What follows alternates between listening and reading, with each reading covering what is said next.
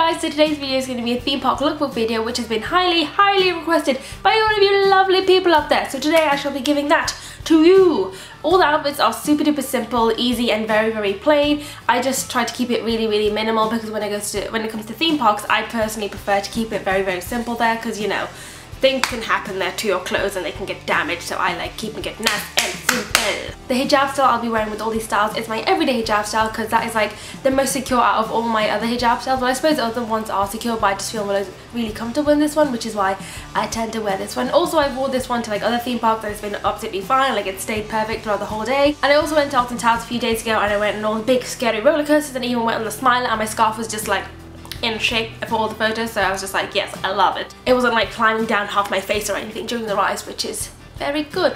So yeah, if you'd like to know how I do this hijab style, I'll have a link to that in the description bar below so you guys can check that out if you'd like to. Also with my outfits, I did like a tiny bit of layering, you know, with a jacket or so, because when it comes to theme parks it can get really hot or really cold, so if you've got a jacket on, you can take it off if you need to, or put it on if you need to, and all the ones I picked are fairly thin-ish, so you can put them in a backpack or tie them around your waist if you would like to. Anyway, I think I've mentioned absolutely everything there is to mention, so yeah, now on to the lookbook.